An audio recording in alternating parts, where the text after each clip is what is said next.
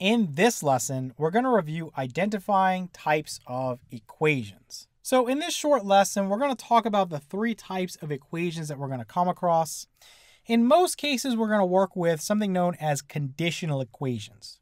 So these equations are true under certain conditions, but false under others. So in the case of a linear equation of one variable, we have something like -3 times the quantity x plus 3 is equal to -13 minus x. So let's just solve this for x. We would simplify each side first. So -3 multiplied by x would be -3x. The -3 multiplied by 3 would be -9.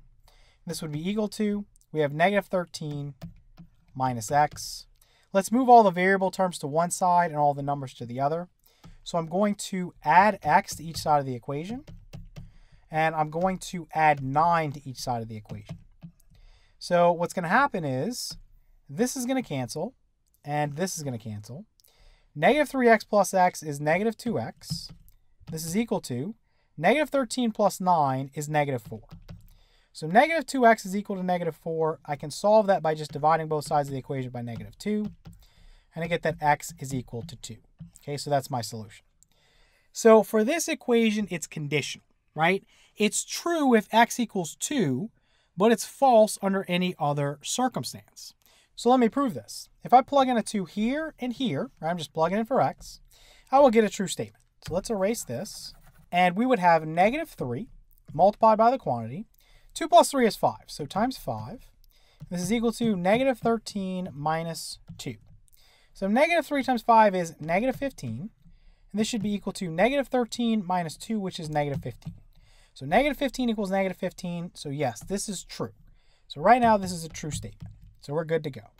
But that's when x equals 2. So what if I tried a different value for x? We would see that we get a false statement, right? So let me erase this, and let's suppose I chose the value of -2 for x. So -3 times, you'd have -2 plus 3, which is going to give me 1. This equals -13 minus a -2 is plus 2. So -3 times 1 is -3. -13 plus 2 is -11. This is false.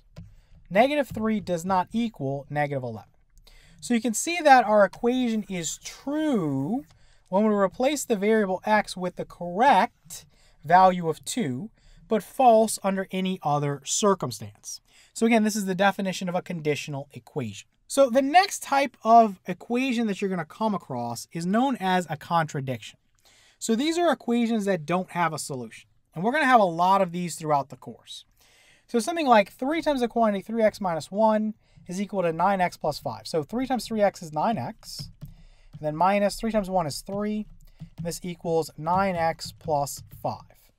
So what I'm looking at here is the fact that 9x is over here on the left, and 9x is over here on the right. If you have the same value on each side of an equation, you can just get rid of it. Why do I say that?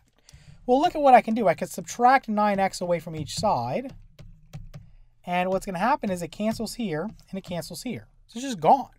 What I'm left with is nonsense. -3 equals 5. That is false. So if you go through this process of solving an equation, and you're left with nonsense, something like a false statement like -3 equals 5, you have a contradiction. So in this particular case, you would say that there's no solution. You could put no solution.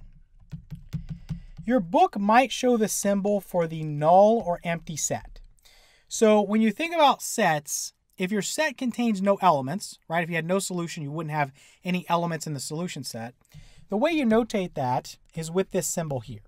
So this means no solution, if you see it in your book. Okay, no solution. You might also see empty set braces. This is probably less popular, but you might see that as well. What you don't want to do is combine the two. You don't want to use set braces with this symbol inside. That is incorrect. Okay, and for that, we'll talk about that when we get to set theory. All right, let's take a look at something else. So we also have an equation that's known as an identity. So -2 plus 2x is equal to -2 times the quantity 1 minus x. All right, so what do we do here? So we have -2 plus 2x is equal to -2 times 1 is -2, and then -2 times -x is plus 2x.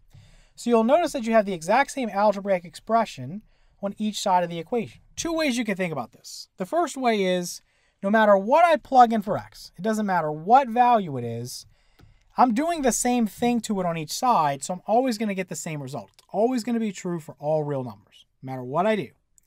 The other way you could think about this is I could go through the process of solving it, and I could say, okay, well, I could subtract 2x away from each side. So this is going to be gone, right? That's gone. I could add 2 to each side. So now this is going to be gone. So what am I left with? I'm left with 0 is equal to 0, which is true. So if in the process of solving your equation, you end up with something that's just true always, well, then you have an identity. Okay, you have an identity. Okay, and an identity is true for all real numbers.